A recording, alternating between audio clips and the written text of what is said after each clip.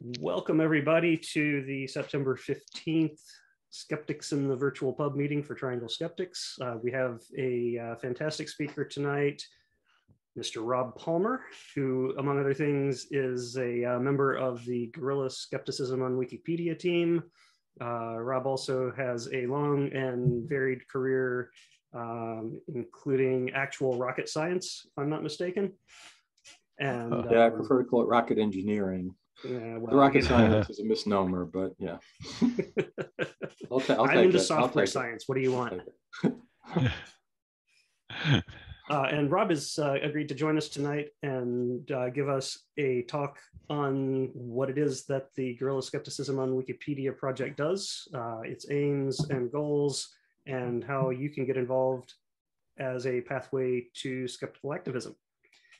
So I don't think I have any other business to air right this second. Anybody else have anything before we turn it over to Rob? Nope, I'm good. All right, Mr. Palmer, crack on. Okay, let's see if this works again. Yesterday, I had 2 days ago when I did a presentation, I had a problem. The first time I shared it worked, and the second time did odd things. There we go. I see your whole window. You see it, and I go into presentation mode. Is that good? Yep. That's good. That's good. Nothing obscuring it. I see a video pane and other things. You don't see those. Good. Okay. That's great. Okay, good. Okay, so my background, as Jeff said, I worked in aerospace. I did design spacecraft for a good number of years. And I went on to design other things that I can't talk about still.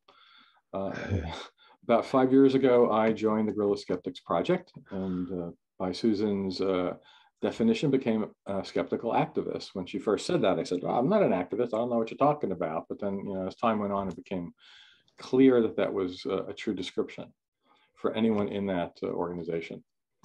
A few years later, I fortuitously and just out of the blue got hired as a columnist by Skeptical Inquirer Online, and I currently write articles for them.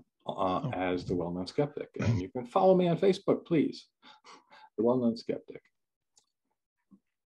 So I've been a speaker at conferences on skeptical topics.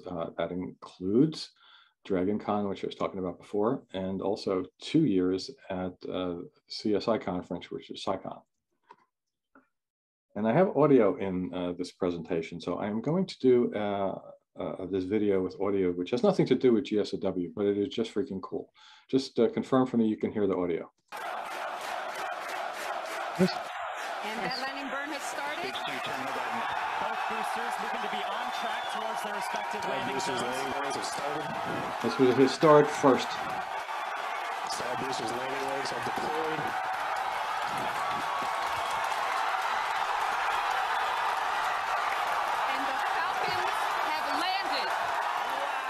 Still seems like science fiction to me. Sure does.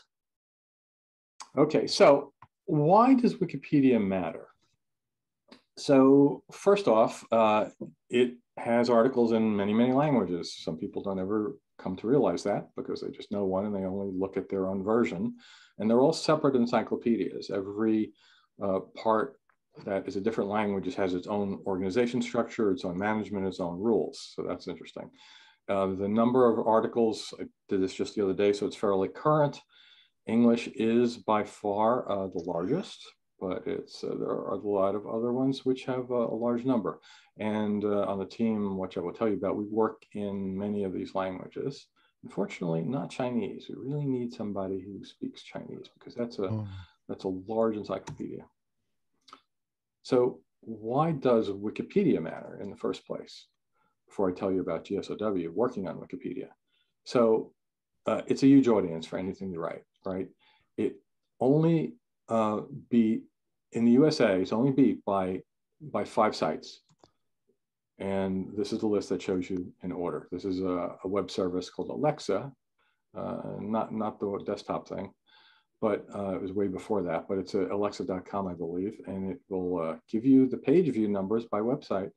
And I've extracted only the English ones. If I left the Chinese ones in here, Wikipedia drops to about 10th because there's a lot of Chinese sites that, like, there's an equivalent to Wikipedia, or not Wikipedia, to Google, and is an equivalent to shopping sites that only people who speak Chinese, maybe only people who live in China would use, but China's got a large population, so that kind of swamps it. But in the English-speaking world, right? So Wikipedia is that high on the chart, and okay, what do we have? We have a search engine, we have videos that anyone can post, we have social media, Facebook, got Amazon. That wasn't there last year, by the way.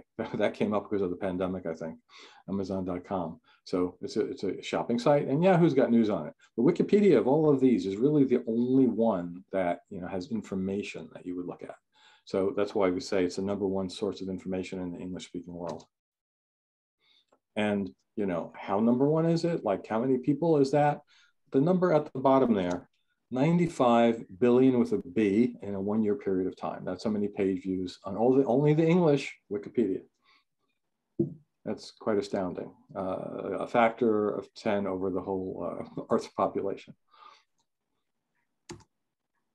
So it's got that huge audience. That's the first reason, right? The second reason is that journalists use it for their stories. So besides individuals looking at it, people who write for other media. So we came across this by accident. USA Today Sports. There was a journalist, Ben Fowlkes. He interviewed. He was writing about Ronda Rousey, who's a female fighter, because she sat down with the Hollywood medium. His name is Tyler Henry. He's got a show on the E! Entertainment Network.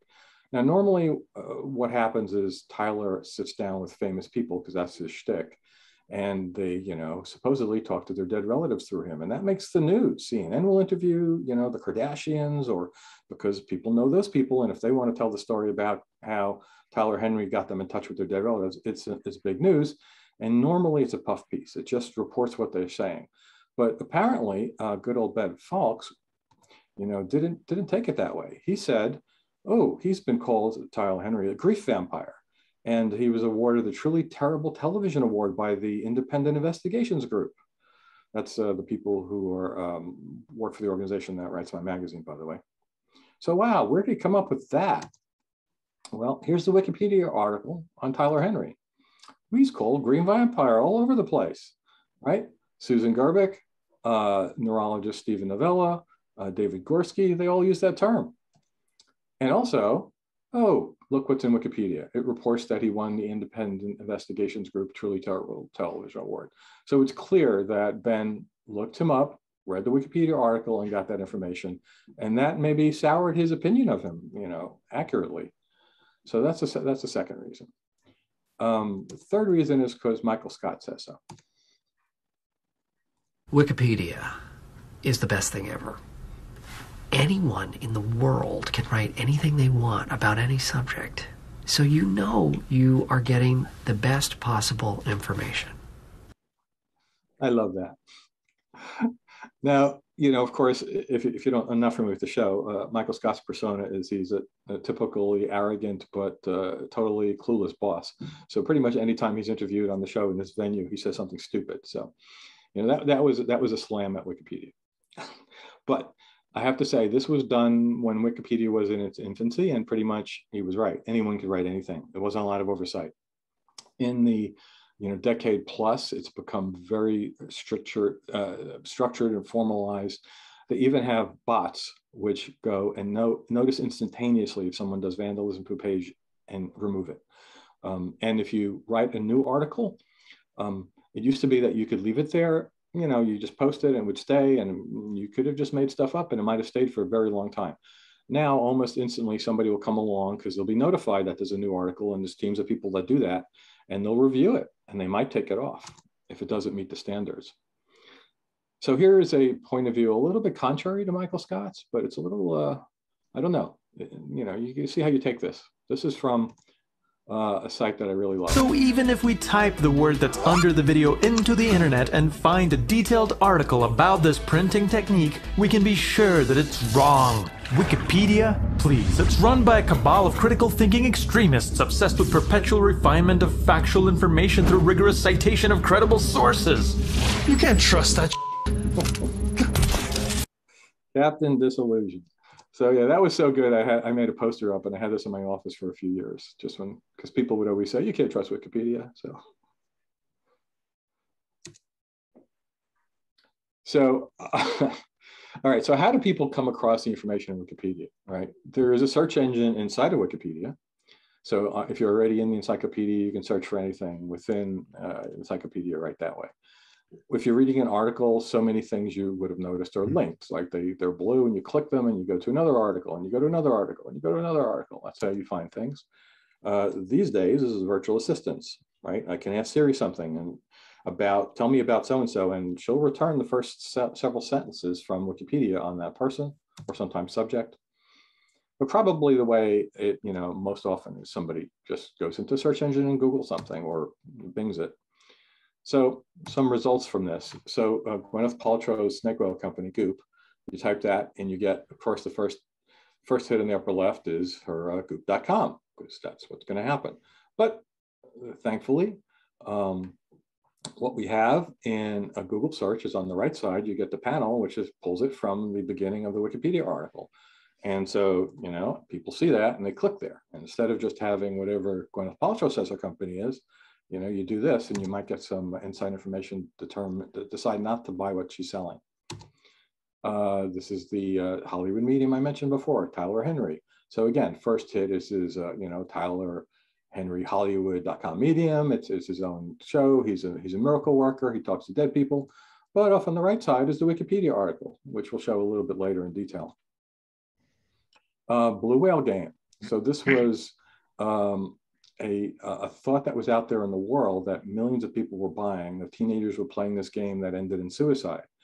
And the Wikipedia article initially just made it look like that was true. So if you Google it, that's one of the reasons you get Suicide Prevention Lifeline up front. But once we came up with modifying that article so it actually doesn't say the false information anymore, it's really good because the next hit is Wikipedia. So what my team does is ensure that the best information is on Wikipedia. All right, we're a team of volunteers, over 110, and 2 of them are here from many countries. We edit in many languages, although I only do English. I'm not sure about Jeff. It was founded a little over a decade ago, and we were all trained through the GSoW program, which mostly means Susan Gerbic, but everyone always lends a helping hand. We improved the science and skeptical content of the world's #1 information source. That's what I called it before, Wikipedia. And to date, the team since 2010 has written 1,860 major articles. So, and what we say is when we write an article, and I'll show you later how we track that, how we track the page views on those articles. It's just if we start something from scratch, or there's something that's already there, which isn't really a lot of information, or it's bad, and we totally restructure or expand it greatly, then we'll count that as sort of ours, although it's not. Anyone can still edit it from that point. But it's like we're responsible for it existing the way it does. So we count that as ours, and we have 1,860 of them. We battle the dark side. That's the way I like to see it. They have the numbers. The Sith is strong, but we have and we understand the rules and the guidelines of Wikipedia. It's corporate culture, just like a corporation. Wikipedia has a culture of how you're supposed to do things. And like you can't start working in a company and just do what you want because you'll get fired. In Wikipedia, a similar thing will happen. So we learn, now not how to do that, to do it properly so we don't get booted out. And so we understand those things, and we learn the skills needed to be able to edit properly. Sometimes you can tell about someone or something from what its detractors say about them. So here is from astrology.co.uk. Wikipedia had once been a utopian ideal, but the Guerrilla Skeptics team has ruined it. There you go. We've ruined the fact that they can say any crap they want on Wikipedia about astrology. All right, here's one more. Rupert Sheldrake. I don't know if you guys know who that is. So he's fast friends with other people of his ilk, and he's run experiments and then proclaimed that dogs have ESP. So yeah, so this is what he said. The Guerrilla Skeptics are well-trained, highly motivated, have an ideological agenda, and operate contrary to Wikipedia rules. Their aim is to control information. Like he knows what Wikipedia rules are. No, you're wrong, Rupert.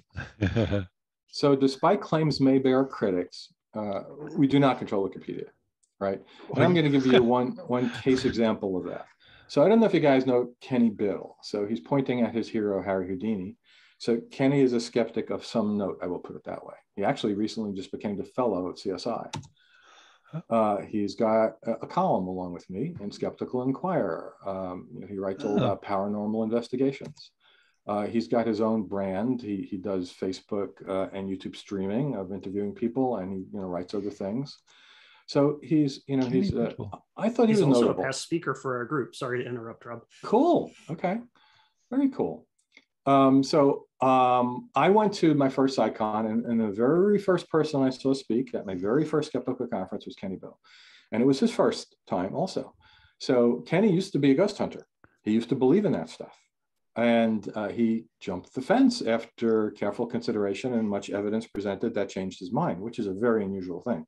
So I thought he was a unique enough a person. Hey, a ghost hunter promoting that blobs are ghosts. So now saying, no, I was wrong, and this is why the rest of you ghost hunters are wrong. That would be someone deserving a Wikipedia article. So I wrote this for him. 33 references, like from all over the place, including, I think, Popular Mechanics and People Magazine. And then it went up for deletion. Somebody came along and said, no, Kenny is not Wikipedia notable. And I thought, this is insane. And there was I think it was a month-long discussion. So you can have in Wikipedia several ways of deleting an article. One is a quick deletion. If it's just so obviously stupid, they don't even really call for a big vote. But this was semi-serious, they thought. So it went on for a month, people putting pros and cons. And I lost. All that work was for nothing. And Kenny wound up dead at the bottom of the stairs. And it was very disappointing because he knew about the page. And then I had to tell him, no, you're not notable. You were taken off. And he just, he's dead. That was the end of Kenny. But Kenny still is active. He still does things. He became a CSI fellow after that all happened. So, he keeps doing that kind of thing. And, hopefully we'll have a resurrection. And we'll have Kenny Biddle's page will be back on Wikipedia. I have it in my sandbox, which is what I was showing you. So it's in a protected location that no one else can see, but it's still there. And when it's okay, I can just push a button, make the necessary additions. It'll probably go through a deletion discussion again, but hopefully we'll have enough information that people will buy to keep them there. So, all right. So our enemies, think we're trying to control things and we're against Wikipedia's rules and we're evil and we've just ruined, the social utopia that was Wikipedia. So what do skeptical activists say about us? So this is Russ Dobler. He's the head of the New York City Skeptics. Well, I'll say he's a board member. He runs a lot of their activities. And he's also the science and skeptical editor for AIPT Comics. So that's a site, by the way, if you're not familiar with it. It's mostly into gaming and movies and things like that. But Russ is there to try to inject some science and skepticism to people who wouldn't normally be looking for it. So it's really a good idea. Along the tabs across the top, movies, Avengers, it's science, skepticism. And I've written articles for that, as it has other skeptics. So it's great. So on the left, there's Kenny, as you said, him. Kenny Biddle is interviewing Russ on his skeptical help bar. And this is what Russ said. Guerrilla Skeptics on Wikipedia, I've said over and over, is the most important movement, the most important thing in skepticism, as far as I'm concerned. And I did not pay him to say that. So, all right. So what is the scope of this team's work? Well, it's the application of scientific skepticism to Wikipedia. Right? We write new articles.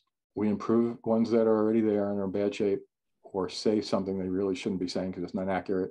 And we make tons of smaller improvements. Getting feedback. Eric's muted himself. It's Eric, and I am trying to close one of these windows. Sorry about that. I opened two accidentally. So, all right. So I said we apply scientific skepticism. And what is that? I pulled it from the Skeptics Dictionary. It's assumed that the methods of science are the best methods for gaining knowledge. And skepticism is warranted when knowledge claims are made that reject the methods of science and contradict well-established facts or principles and go beyond the limits of science. So that's what we do. Basically, it's Carl Sagan's quote, extraordinary claims require extraordinary evidence. And if there is not extraordinary evidence, then you can't put the claim on Wikipedia. And in fact, despite what Rupert Sheldrake said, we align with Wikipedia's position on fringe material. Now, he probably wouldn't think his experiments are fringe, but they are, because articles must reflect current mainstream scientific consensus, right? And they require fair representation of significant alternatives to scientific orthodoxy. But that does not mean that dogs have ESP. That refers to legitimate scientific disagreement as opposed to pseudoscience. So these are the words of the Wikipedia administration. Okay. So one of the things that this team excels at is writing important new articles or significantly rewriting the old ones, as I mentioned. So I'm going to give you some examples. This is Char Margolis. She's an American self-proclaimed psychic medium. We wrote her article. Jeanette Wilson is a spiritual healer. She is assisting in giving people medical advice with the help of spirits who were doctors and have passed on. She's also a New World Order theorist and an anti-vaccination advocate. And also she makes anti-5G claims because they're going to give you COVID or something like that. So we wrote her article. So people say, well, why do you write an article for somebody crazy like that? Well, because there's already a lot of information on these people online. There's their own website, there's their fans, there's a Facebook group, there's, puff pieces that were written by some, journalist about them. But this now gives somebody the opposite side to look at, right? Thomas John Flanagan, same reason. So I'm going to look a little bit more closely at this article. So, this guy is really something. He was caught red-handed, and the New York Times was written up about a sting operation run by Susan Gerbic for using hot reading, which is looking at people's social media accounts and then feeding it back to them as if their dead relatives are telling him these things, right? This was accurate enough, proven enough that the New York Times Magazine did a story on this, right?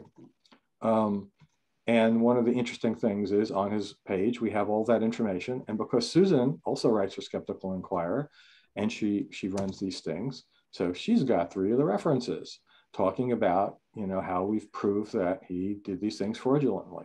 And also there's the New York Times, that's a big one to have the New York Times on your site saying that, hey, you're a fraud. One of the other groups of things we do a lot of, especially in this last year and a half, is vaccination-related pages. We wrote these pages from scratch. Vaccine information statement.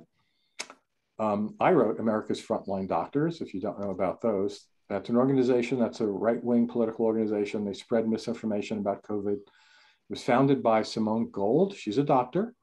It was promoted by the Tea Party patrons. Oh, boy. It's promoted alleged unproven treatments for COVID, like hydroxychloroquine, and also, of course, anti-vaccination rhetoric towards the vaccines. Another person on my team pulled out the lead of that, which is Simone Gold, and wrote her a separate article.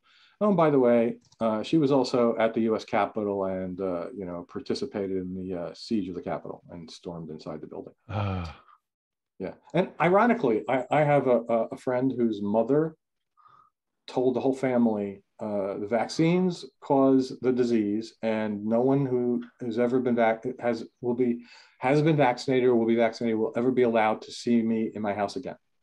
And when she sent that email to the family, she commented, "This Simone Gold knows what she's talking about. She's America's Frontline Doctors." So that's what she did. And she didn't see these Wikipedia articles, or if she came across them, she ignored them. She only sent the information from their own websites. So in fact, our vaccination-related pages have 4 million plus views to date.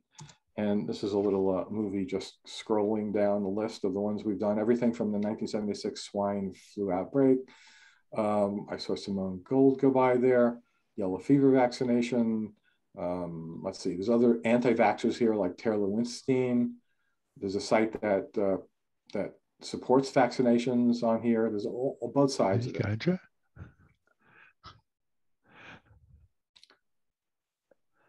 Yeah, and some of these are in other languages, as you might be able to see. So it is quite fascinating. All right, so we also do conspiracy theories. I think Jeff is familiar with this one. The Momo challenge hoax. You want to tell us about Momo? I didn't read a lot about this. I saw this in your presentation, I think, right? putting you on the spot there. Let's see. The Momo challenge is a hoax and internet urban legend about a non-existent social media. Yes, I know about Momo.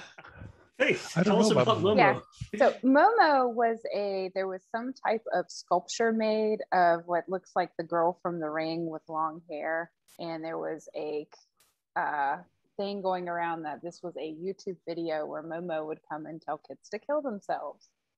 And it was a YouTube video allegedly, and it would be passed around where she would talk and scare the crap out of kids and tell them to commit suicide. But the image they were sharing was an actual piece of art.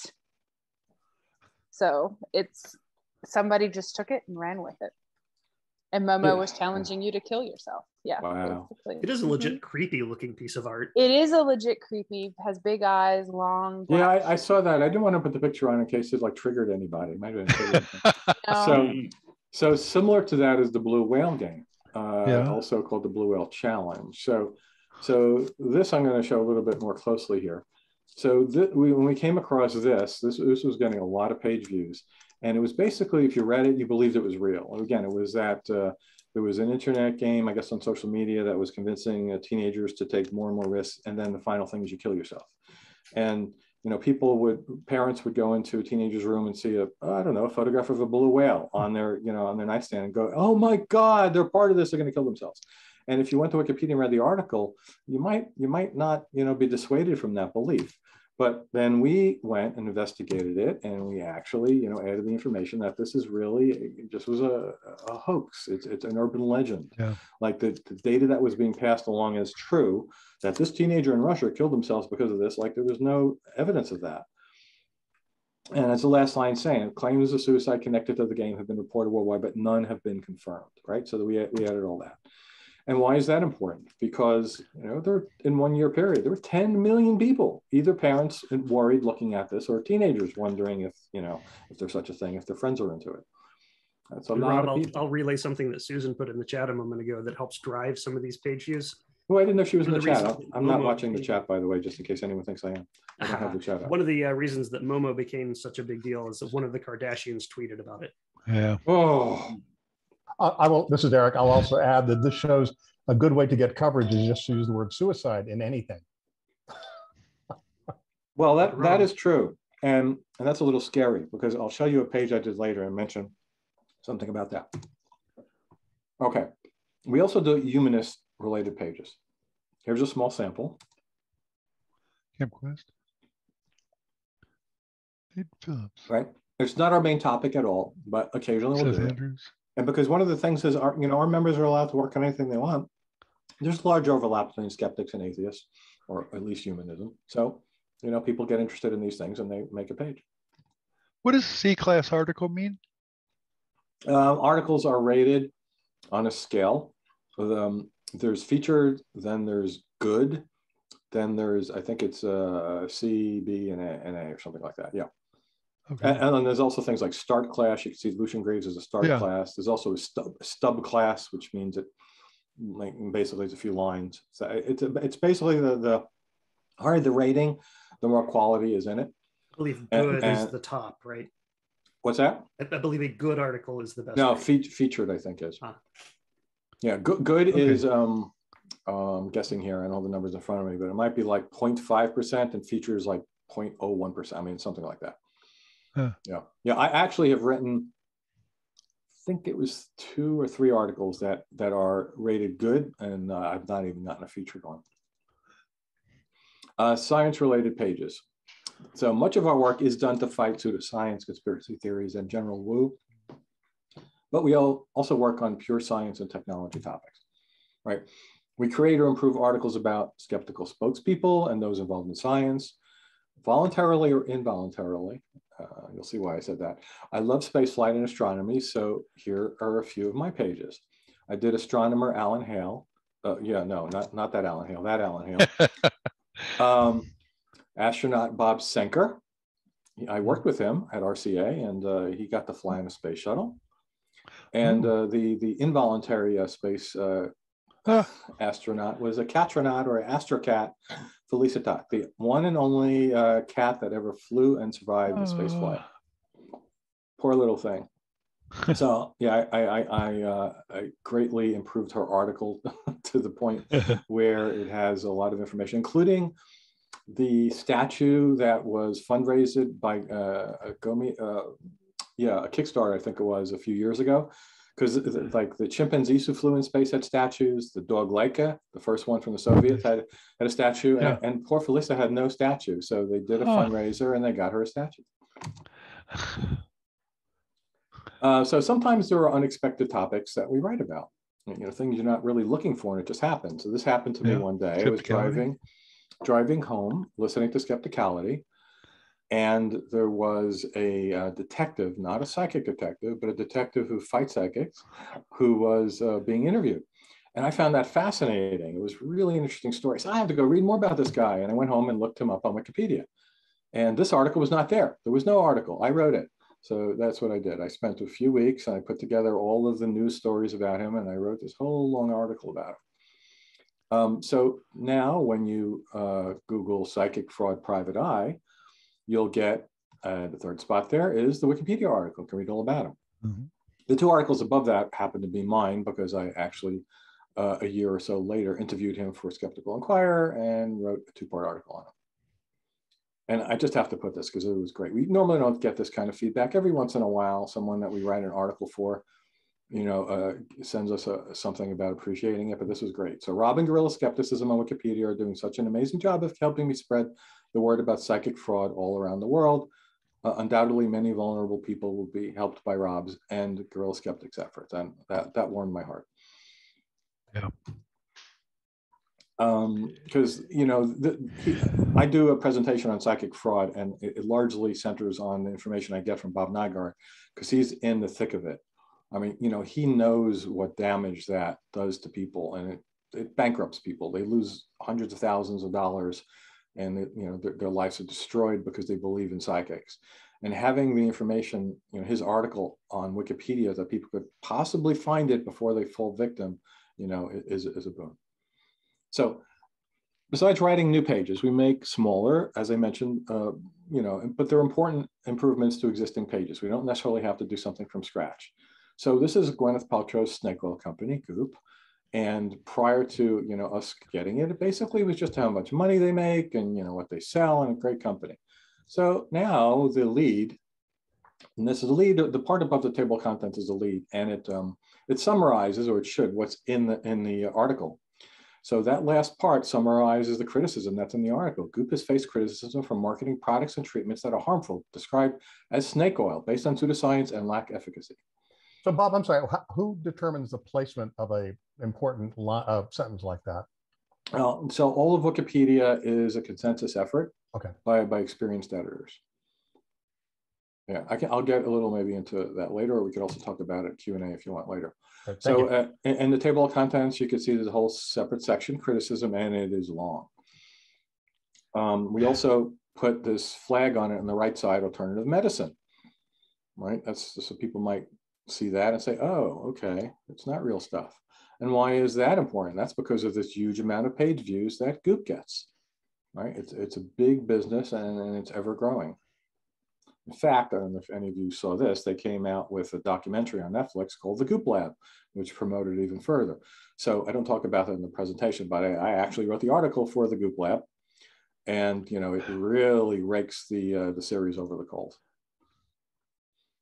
So another page that we didn't write, but we had pretty large impact on, is What the Health, right? So this was a documentary that the original article looked like this. It was basically, it's a documentary about how bad it is to eat meat. You're killing yourself, you're killing the planet. And okay, while veganism has its points, they were just over the top. And now we put the scientific criticism from people who are in the industry, meaning actual people who know this stuff. And it's, from dietitians, medical professionals, and it says, it confuses causation with correlation, post hoc ergo propter hoc, cherry picking, science studies using biased sources, distorting study findings, and using weak to non-existent data.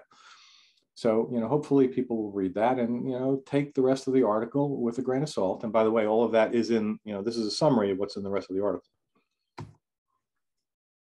in that reception section there.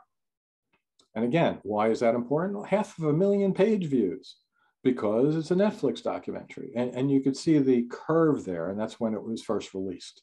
Mm. So I mentioned the Hollywood medium, Tyler Henry.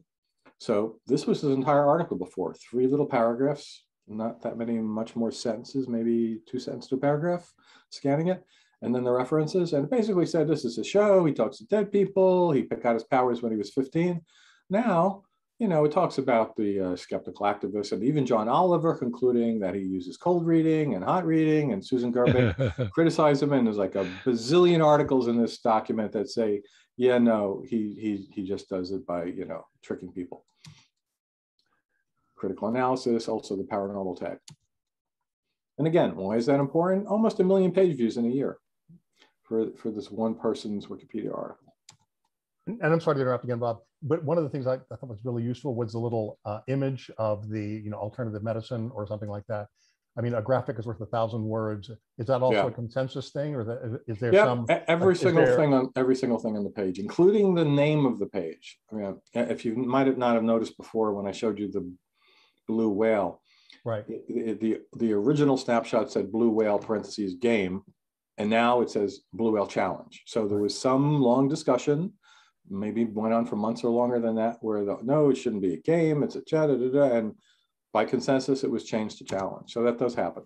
I guess what I'm getting at is there a consensus within this community of what graphics to use, you know, so that they're more easily recognizable?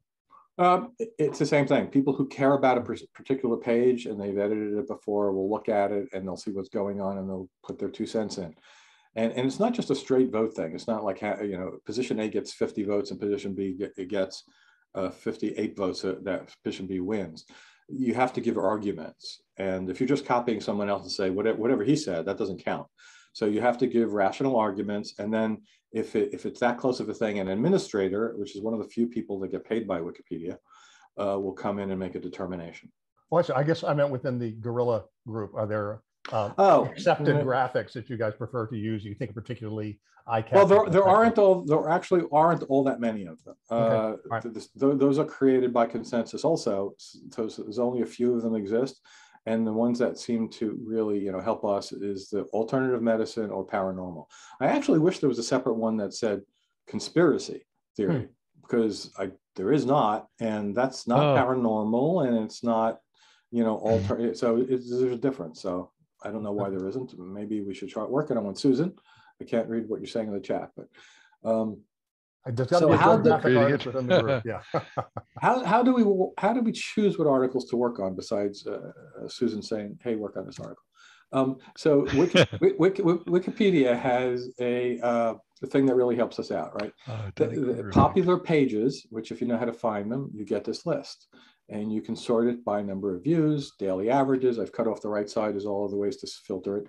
And you can see what's having the largest impact currently or all of all time. And you can go look at the article and say, oh my God, this is a mess. It makes like Friday the 13th, and I'm looking at number 6, look like it really is a problem. And, you know, there should be some skeptical analysis there, and then you might go work on that one. That's one way. And there's another section that's paranormal stuff. There's alternative medicine. And look who's at the top. Yeah. Yeah, you know, it's not like, you know, homeopathy or you know, whatever, chiropractic. Those are on this list a little lower. But no, Gwyneth Paltrow gets her first shot there. And there's religion, and there's a whole bunch of things. Yeah. Yeah, that doesn't surprise me. Music, which is really weird. So somebody slapped the religion category on music. I guess it might have a whole bunch of categories on that page. So yes, and the other way we find out is internally. So this is a little thing most people never see because it's a private group. This is what our GSoW secret cabal looks like, that once you're in our organization, and you can see up at the upper left, it says 115 members right now. So people will do things like I did this morning, and this is my post from this morning, right?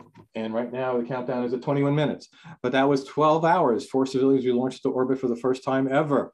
Hey, by the way, there's a Wikipedia article for this mission, but Netflix has a documentary and there's no article. You want to write it? You know, so that's my point. And boy, you're going to get millions of views if you do that. Yeah. And as of the last time I looked, which was 2 hours ago, there was still no article for it. I'm amazed. And it's a good, and so it's weird because, by the way, it's going to be, I think, 4 episodes, and they released the first 2 early in the week. But the last 2 aren't going to be released until this mission launches. And like, oh my God, if something happens, it's going to be so ironic that, because it's, you know, interviews with the astronauts and how they prepped for the mission and all that. Oof. Anyway, so what do? We write new articles. I mentioned this. We write existing ones, which were otherwise stubs, or maybe start articles. For existing articles, we do a bunch of things. We add scientific skeptical content and references. We remove invalid content and references. We copy edit to improve general quality for any articles we work on. We do article translations. I mentioned we do writing in a lot of languages, but sometimes we'll have an editor who likes to take an English one and translate it into Afrikaans, or we can go vice versa. So articles that are in Wikipedia in different languages are not machine translations. They're either just constructed separately in those languages, and they might have just a vague resemblance to one another, even though it's the same topic, or it could be a direct translation that a person did from one to the other, which is one of the things we do. We can also recommend article deletion. I have done that. You come across an article, this is not notable, why is this here? And that will start a discussion. Sometimes you win, sometimes you lose. We maintain the article lead. That's the part that I talked about before the table of contents. It's very important because, as we know, because I'm sure we've all done it, you want to look up something, what is this? And you read that part and that's it. You never read the rest of the article. So, if that part is wrong or doesn't have the correct summary or criticisms, if the article should have criticisms, you're not going to, really get that point. We add wiki links. So those are the, words in articles that link to other articles. So if we want people who are reading something, about, oh, I don't know, psychic powers, we'll add a wiki link if it's missing to the psychic page where we have edited extensively to show that that's not real. We'll add the banners that we were just talking about, pseudoscience, alt medicine. And then there's a thing where if you don't have citations on paragraphs, even sections, even the whole article, you can say, hey, there's a citation needed here. And that gets flagged for editors to work on it a little bit. And one of the, I think Susan came up with this term, backward edits. So there's an article, it's reasonable, but there's not a lot of support for like what was said. Maybe there's one thing there. Hey, but we can improve it by adding more things as references, especially if it's articles that are written by scientists or skeptics. Right. And lastly, what we all do is we monitor articles of interest. So if you've worked on something, the last thing you want is to forget about it and come back a month later and it's all, changed in a way you don't agree with. So Wikipedia provides a tool called the watch list, right? Everything you edit is in a list and you click a button and see the whole list. Some people are good enough doing it that way, but you can also turn on email notification, which I have. And therefore, anytime something is changed that you care about, you'll get an email that says, hey, someone just changed this page. Do you want to see the latest change, or do you want to see all the changes since you last visited the page? Getting feedback from somebody, by the way. And I said, if you have any questions, let me know. I'm happy to help. So she asked me some questions. We get to talking, and I tell her that. Thank you. So, I like that frame. So that way I can look at it and say, oh, it's just one of the Wikipedia bots, improving things. I don't really have to care about it. But if it's something, wait a minute, why did someone change that page? And then I'll find out that someone did something I totally disagree with. Now, more often than not, other people are watching the page. And by the time I get that email and I pay attention to it and I go there, it's already been fixed. Wow. So something that's important once you're going to try to do that and say, well, what changed here? How did it change? Who changed it? When was it changed? What was it changed from to? So I'm going to talk now about the view history page in Wikipedia, which most just, general readers don't even notice is there. So this is the type of page that always opens when you go to Wikipedia by default, right? It's called the article page. It's just how you read it. Well, we're also going to go here. So this is what I'm talking about. It's the view history tab. Okay, so that history tab opens up like this, and you see each entry tells you when it was changed, and you can click on that and see the version. Like if I clicked on the April 27, 2018, it would open the version of that page the way it existed then. You could do in the beginning the current versus this one versus current or versus previous. You can see how many bytes were changed. There's supposed to be a text entry that says what was changed. This person actually didn't do that. It just says it was changed in resurgence and era of celebrity and social media.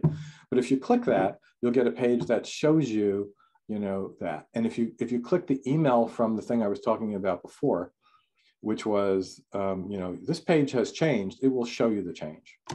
And then you can accept it or revert it. So here's one where someone did, in fact, at the very top of the article, put animation does not depict a model, but actually shows the Earth. And that was correct. So they actually swapped out what was there. And this one was adding anything with a double wiggly parentheses is a template in Wikipedia. And that puts a big banner on the page that says, there's vandalism going on this page, and we're going to protect the page. So the other part of Wikipedia that most people don't ever look at, which is a shame because it's really interesting, is the talk page. You can look at it and how the sausage is made in an article. So again, this is how you would normally open up the Modern Flat Earth Society on the article, right? And by the way, we're going to go see the resurgence in the era of celebrity and social media, which I added that section to this page.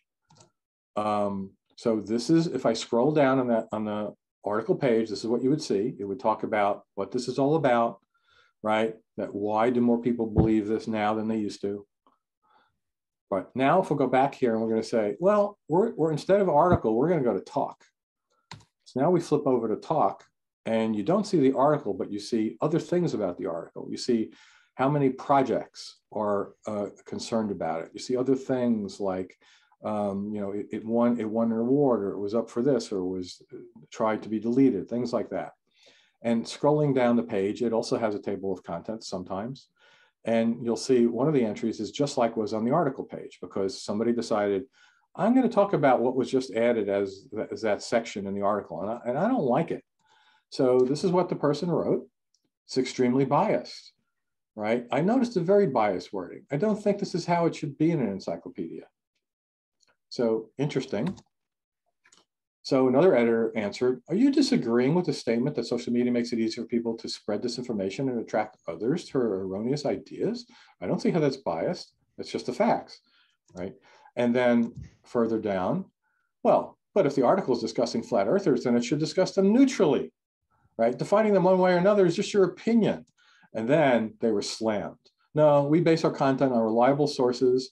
All reliable sources say that the Earth is flat is nonsense. That gives us the right to say it is nonsense, right? And then they posted, this is great, Wikipedia's rules on this. This is what I talked about before, right? No, we don't give equal weight to pseudoscience and nonsense.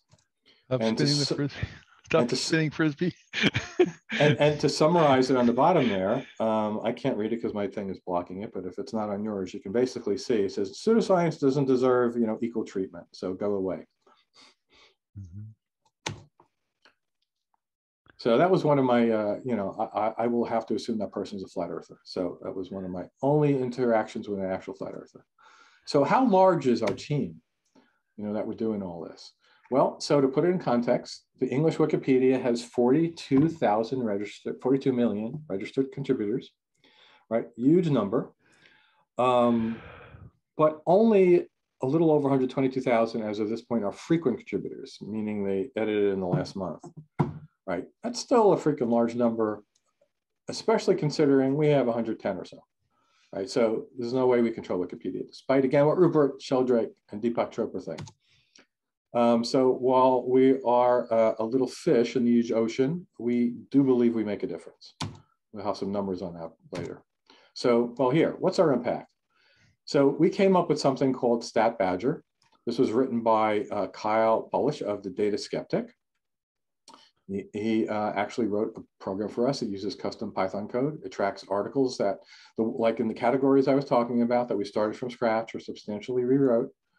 It uses Wikimedia's Foundation's APIs, and then it stores all the data in a relational database, presents the results in a web interface. If that's over everyone's head, that's fine, because this is like how it presents it, right?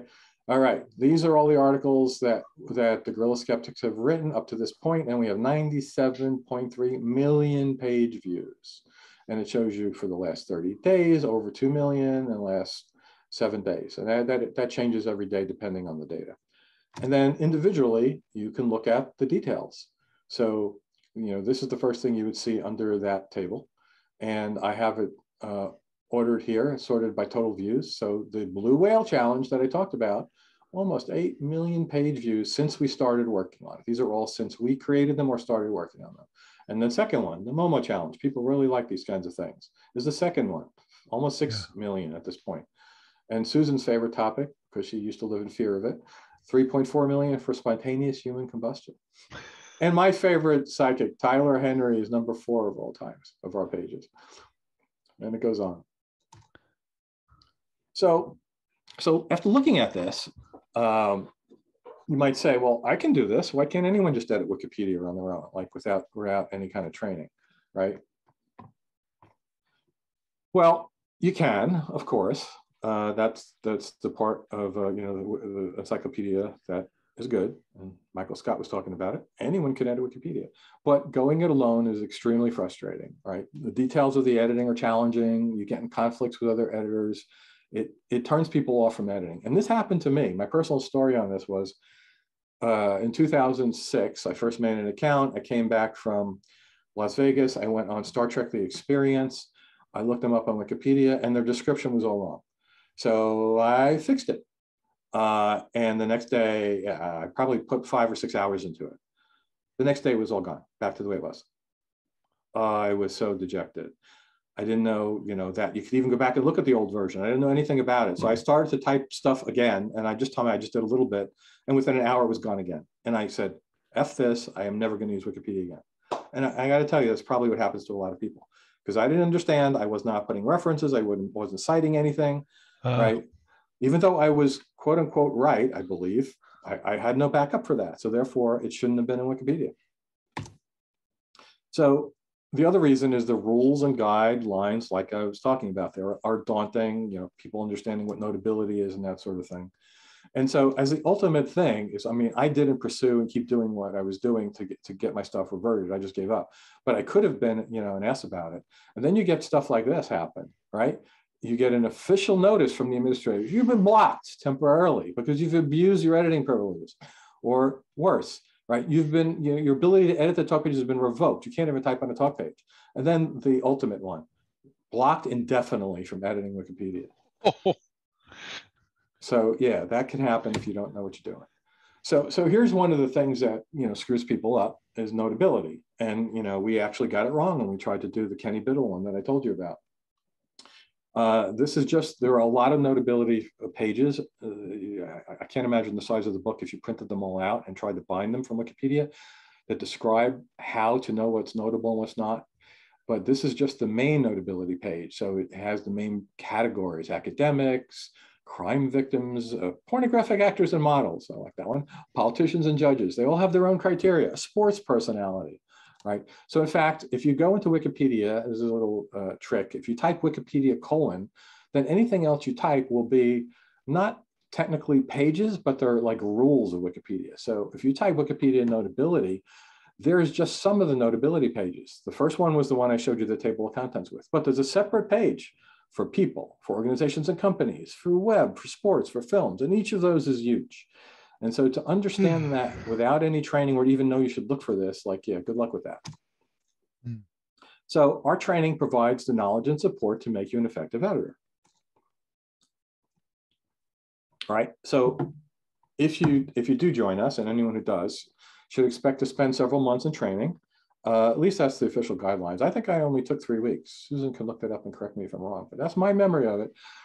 If you already know Wikitext, I didn't, but I went through the self-paced lessons very fast, that I know. Only basic knowledge is assumed. They don't assume you know computer coding or anything.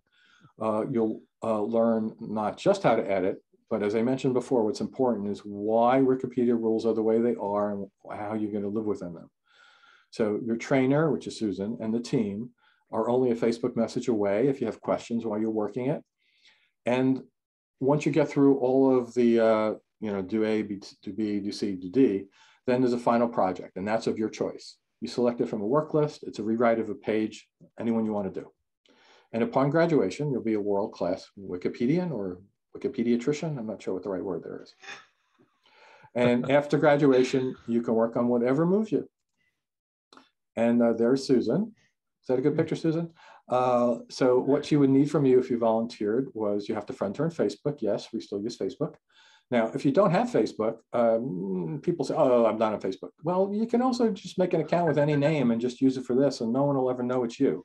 So, there's no real problem there.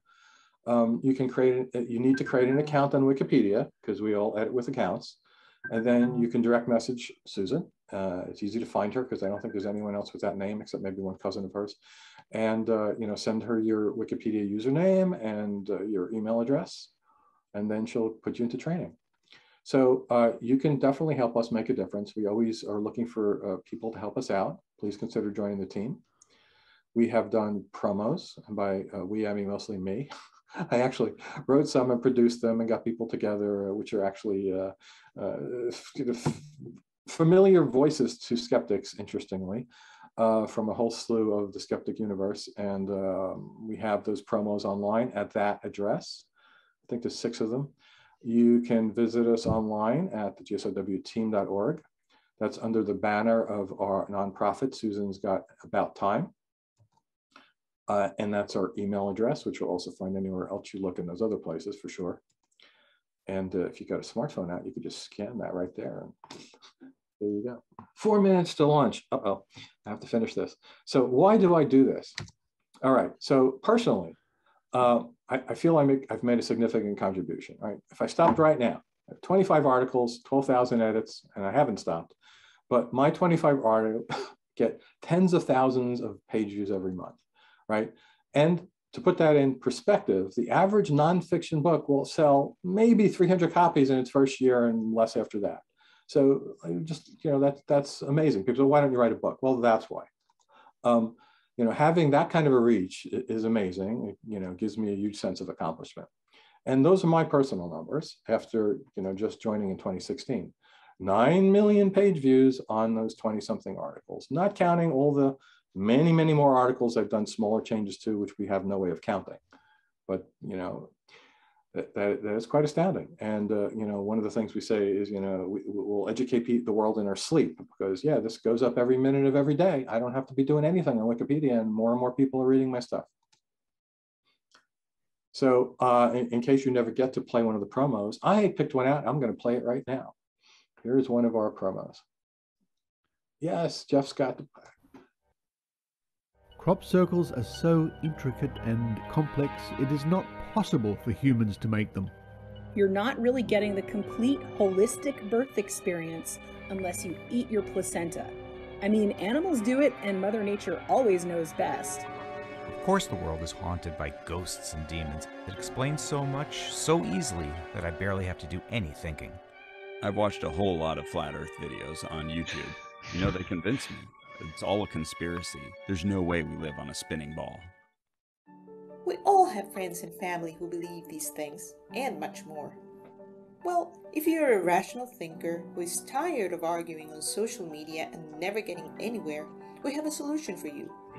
Join the Guerrilla Skepticism on Wikipedia team, and we will teach you how to add reliable scientific and skeptical information to the world's #1 source of information, Wikipedia. We write new articles and improve existing ones. We remove pseudoscience, paranormal, and alt-med claims, substituting the actual facts. And we operate in many languages. We've already reached tens of millions of people searching for information, but as you can imagine, we can never do enough. So please join us. All you need is a PC and the desire to help educate the planet. In fact, you'll be educating the world while you sleep. Contact us at GSoWteam@gmail.com. Guerrilla Skepticism. The time is now. Music by purpleplanet.com. And please follow me on Facebook. You can snap that with your camera. And that's the end. And we have 1 minute to launch. I say we take a break and chat amongst yourselves and see what goes on here. If Deepak Chopra hates you, you got to be doing something right. That's what I say. That's exactly what I say. Thank you so much, Rob. Susan? Yeah, thanks. I know Susan doesn't like that our promos say we help tens of millions of people, because now we're almost at 100 million. 100. But 100 million is tens of millions times 10. So 10. We could bump it Hard to when you scores give of these millions. updates, then they're all, as soon as you give the update, it's already too late. that is absolutely true. All right, so I'm going to take a 2-minute break because we're going to launch in 1 minute. Cross your fingers. I'm still here. Adrian's here. Jeff's here. Those are all editors. Romero's going through training. So there's all sorts of people here who can answer any kind of questions you might have. We'll make something up. Let Rob go do his thing. We're good at that. Jeff has been running to call me an editor, Susan. Jeff has been instrumental in helping out with Stat Badger to keep it working so that it's whatever the software stuff he does. It's just been great, but I know it's stable, so we don't really have you doing anything with that. Yeah, once I converted it to Python 3, it's basically self-supporting. Yeah, Val did a great job writing it. Anybody have questions they'd like to have answers that I can make up an answer to? No. We did. How'd you come up with the name, Susan? How'd you come up with the name? Shush, Rob. You're supposed to be watching a video or something. Something right now. Ignition, blast off. Whatever. We're going out. I'll watch it on YouTube in a minute. So Mark Edward, the mentalist, famous mentalist, who's sitting over here next to me. We were doing a lot of activism back in the day. We didn't feel like the skeptic community was doing enough activism. So Mark had kind of come up with the idea of being more underground, more mole-like, and getting in and doing the dirty work and underground. And so he started calling things guerrilla skepticism. And when I started doing this project, it wasn't a thing. I was just editing Wikipedia, and people started saying, what are you going to do next? And I said, I don't know. And so I kind of came up with some kind of training that I didn't have. I was nearly banned multiple times. I didn't know what I was doing. And so I just kept coming up with stuff. And there was a guy named Tim Farley who had the website called whatstheharm.net. And Tim had done a lecture about like this, but it was on a cruise ship with James Randi. And it was, you guys should edit Wikipedia because it's really important. Wikipedia is an actual skeptics website because there are rules and they all favor science and scientific skepticism and not against the claims of the paranormal. So I started editing Wikipedia. As I said, I didn't know what the heck I was doing. I was banned almost. And somebody asked me if I'd like to give a talk. And I said, oh, okay, I'll give a talk. I didn't know what the heck I was going to do. And I was no one. And so I said, I'll call it Guerrilla Skepticism on Wikipedia. And that's how I got its name. And it was not going to be anything. We were just like 3 people editing Wikipedia over email together. It was nothing. It was never, ever supposed to go anywhere and do anything. And I can't believe we're about to hit 100 million. In fact, there was a time I was giving a talk and we hit 10 million. And I had written down on a piece of paper, I was giving the talk and you have to write down the stats every day because they change every day. And so I had it written down and I was giving my talk and I pulled out the paper and I said, oh, we're at 10 million, such and such. And I said, 10 million? Wait, I think I wrote this down. I think I have an extra 0. I didn't even believe I had the right number. I was like, what? No, wait, 10, 0, 0. And I had to sit and think about it for a second because I was blown away at what the numbers were. And I'm just cannot believe that we're almost 100 million of Wikipedia page views. It's incredible. Oh.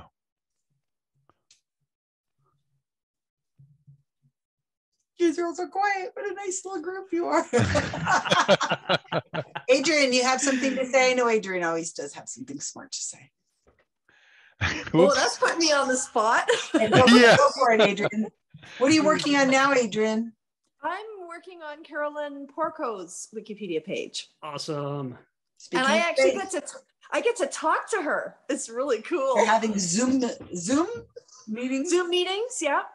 Yeah, it's pretty cool because, I've been in contact with some pretty amazing people just because of this project. And I read a book recently by Samra Zafar, who's a Canadian. And I'm a Canadian, by the way, if anyone doesn't know that.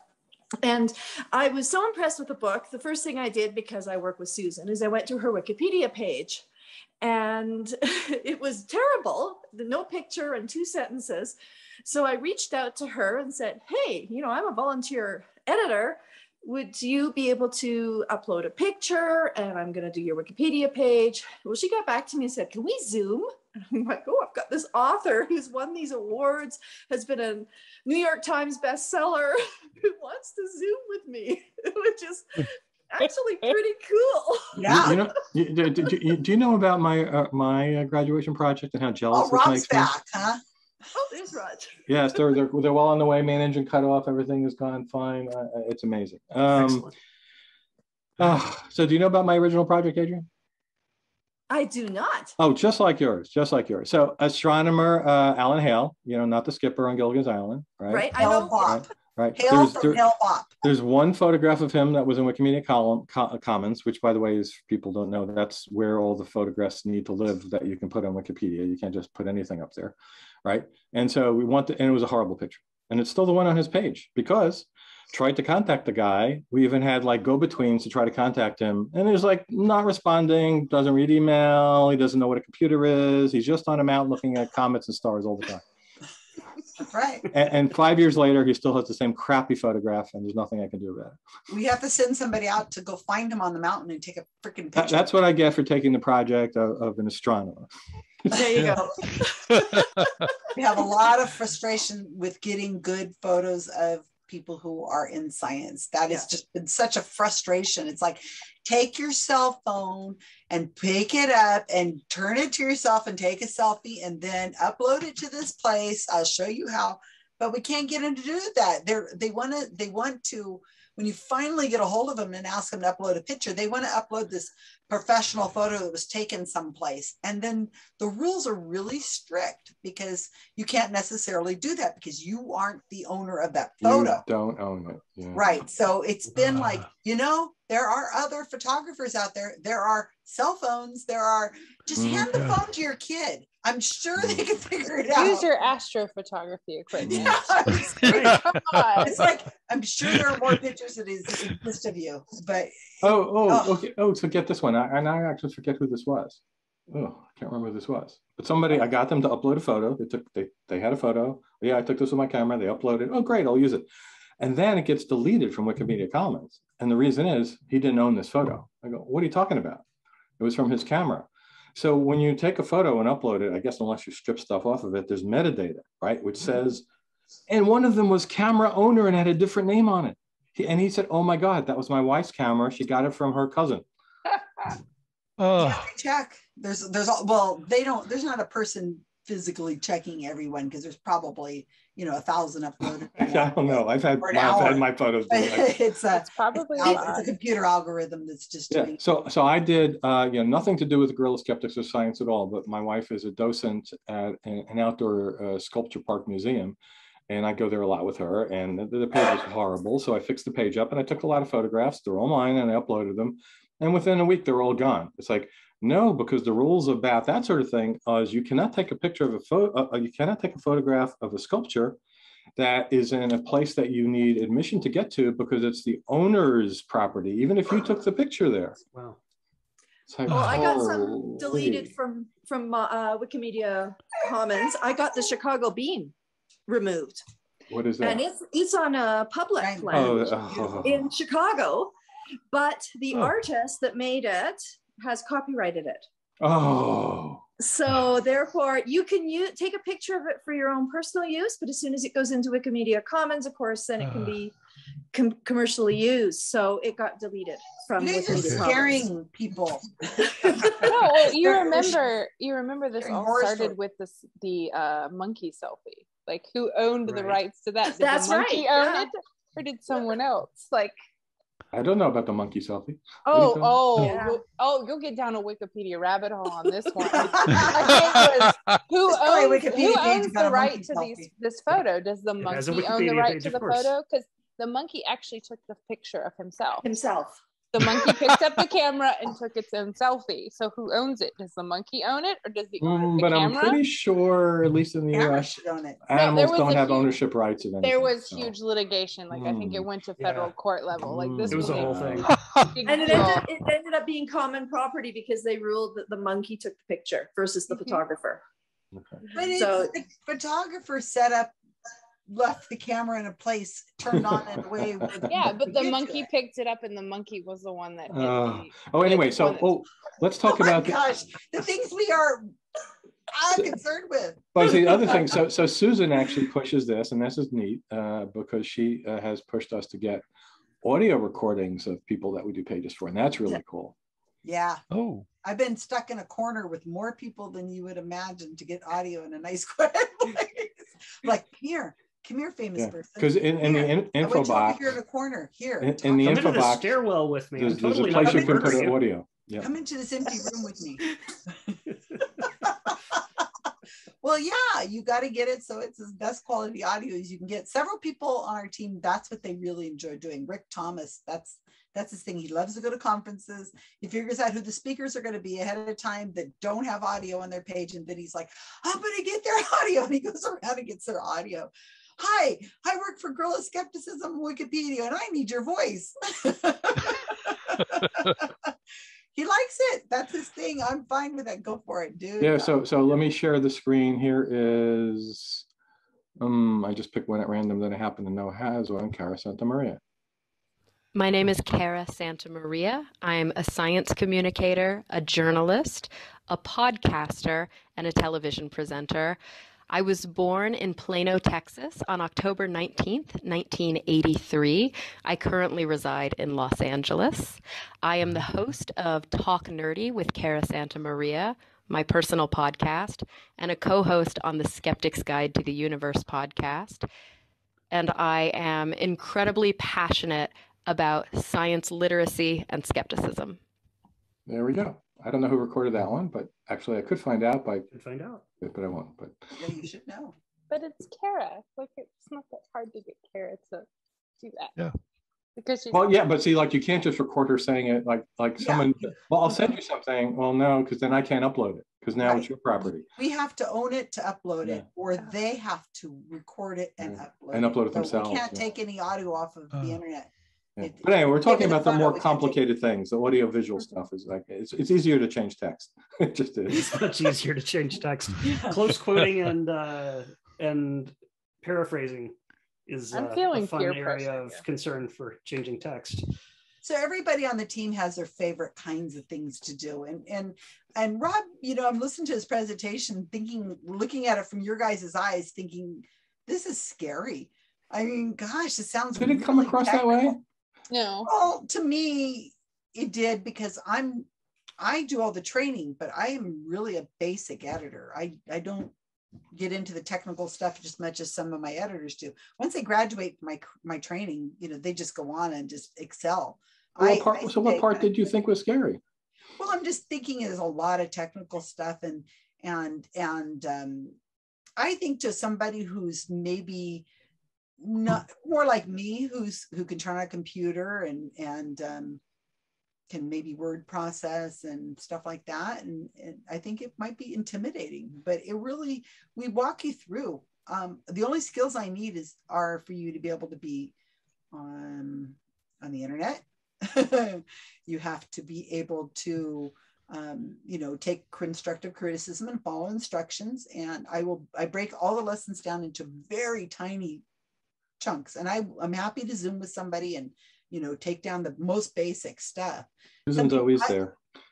I'm not I'm not a techie person, and I'm not a word person. So if you show me a wall of text, I'm going to freak out. And that's exactly how Wikipedia is written. If you're trying to learn Wikipedia on your own, it's just text, and they give you every rule and every possibility of ever you might encounter, and it's the base.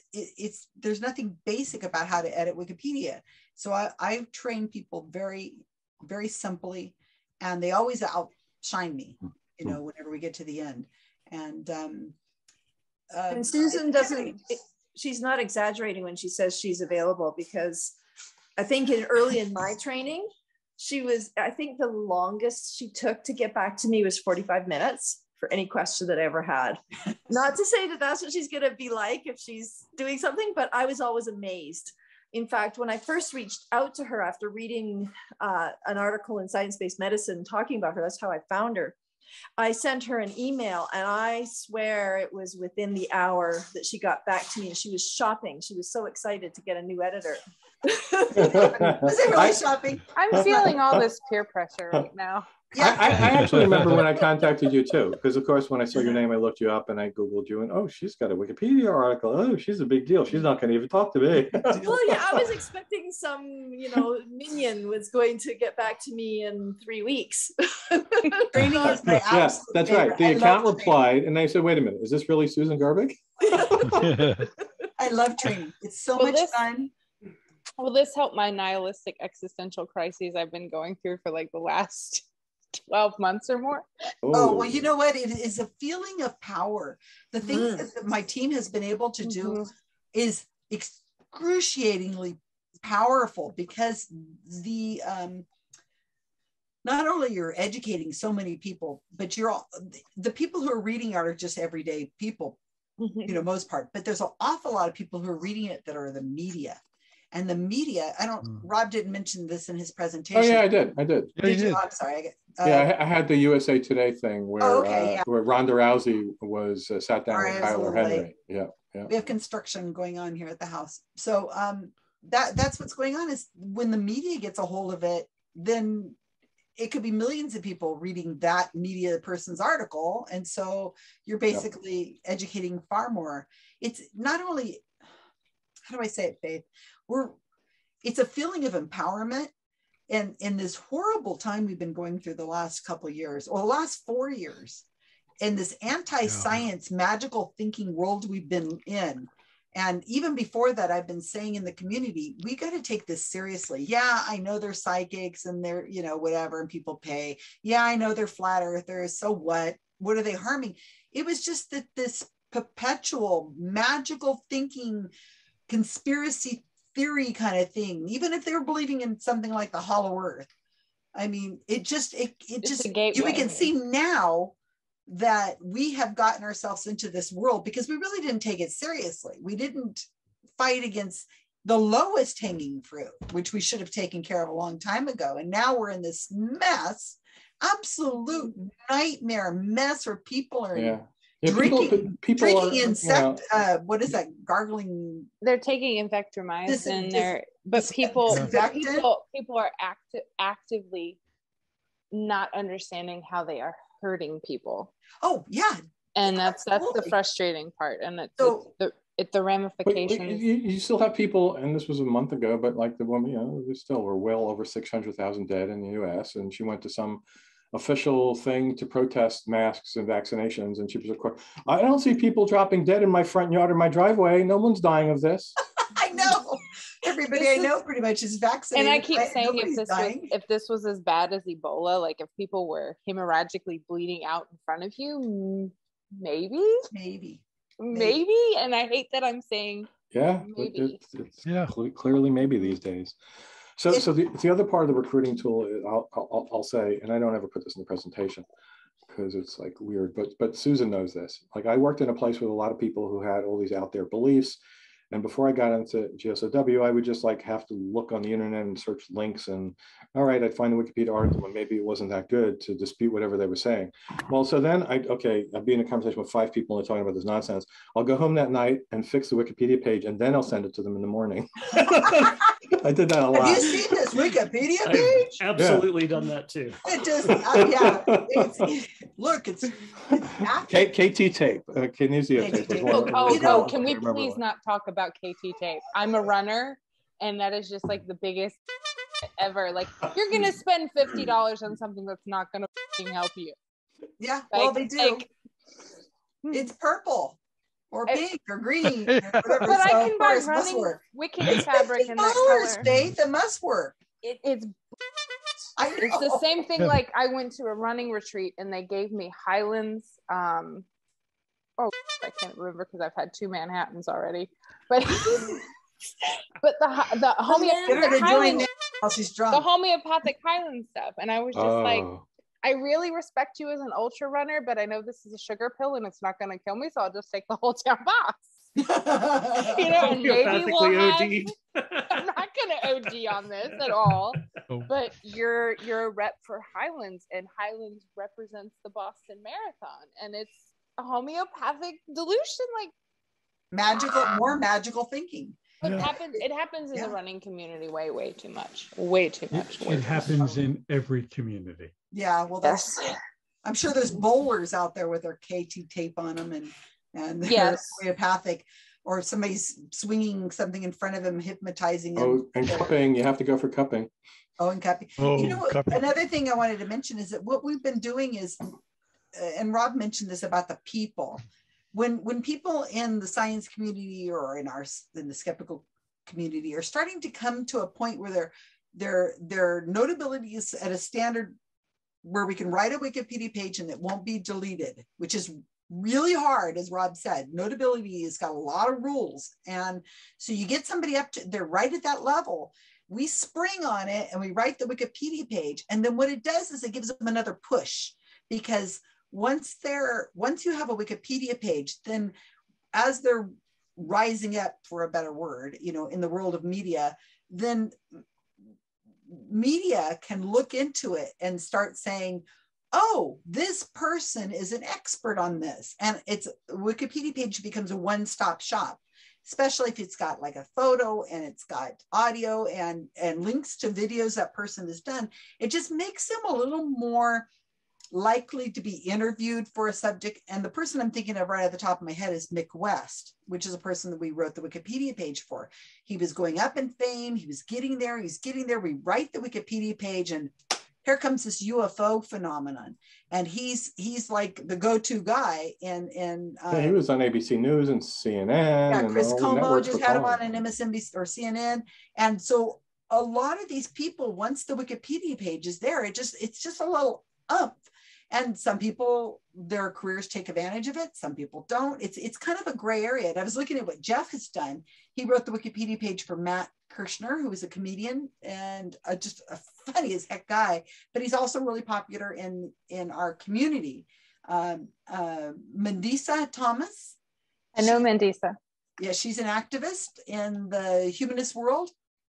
I met her at Dragon Con, and I said, all right, we're taking pictures. Because her page was my final project. His final project. Oh, that's awesome. Really? Yeah. That's so awesome. He didn't have photos, so you didn't have a photo, right? So I think that's right, yeah. And it's easy. The easiest thing to do is just for one of us to take the picture. And that I'm by profession a portrait photographer, so it's really simple for me to do. But it's like, that's what I wanted to do. And the third page that he wrote was for this really awesome woman in Germany. Her name is Natalie Grams. We've written her Wikipedia page in multiple languages after Jeff wrote it in English. And she was a homeopath. She was a doctor, an actual medical doctor in Germany that was a homeopath, where a lot of the doctors in Germany were homeopaths. And then she realized she wanted to write a book on why do people put down homeopathy? And as she was doing the research for this, she realized this is nonsense. And so she's become an outspoken critic of homeopathy in Germany. She's got another book out. She's doing really well. This woman's had death threats, I believe. It's just, she's the nicest, wonderful, great woman. And so that's a page that Jeff wrote, and it's already gotten 17,000 page views. And it's probably got a bunch more in German and in Dutch and other languages we've written it in. Oh, I just scrolled through the chat, so I actually finished in a month. Yeah, I recollected it was a short amount of time. Cool. We have people who do longer, and we have people who do shorter. We have a man in South Africa has finished in 4 days. It would have been 3. It would have been 3, but I just couldn't get back to him in time because of the time difference. I'm in California. So in 3 days, you too can be a Wikipedia editor. You can be an extraordinary Wikipedia editor, and that's what he does. He just translates everything. I'm feeling the peer pressure. I have witnesses. Yeah. I have witnesses. I'll do it because I'm gonna. Yes, I will do it. Look at Romero's yeah, like,